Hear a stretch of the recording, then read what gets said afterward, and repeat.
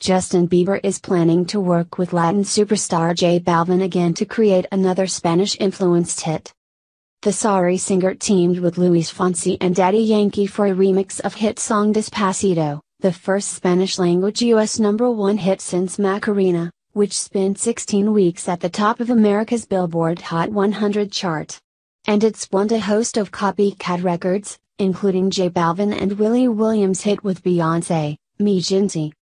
According to editors at British newspaper The Sun, the 23-year-old singer has teamed up with the Latin superstar and dubstep DJ Skrillex for another Spanish tune to spearhead his comeback later this year.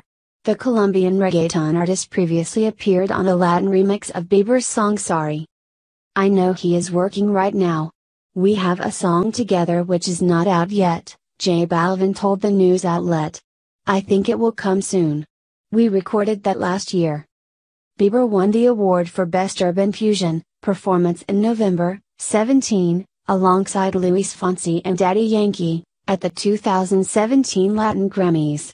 And J Balvin is expecting similar success thanks to his collaboration with the Love Yourself hitmaker.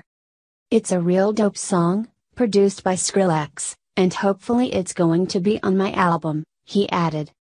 J Balvin, whose crossover hit with Beyoncé unseated Despacito at the top of America's Hot Latin Songs chart after 35 consecutive weeks, is now in huge demand, and as well as working with the Lemonade singer, he's ticked off a session with another of the music world's biggest female artists.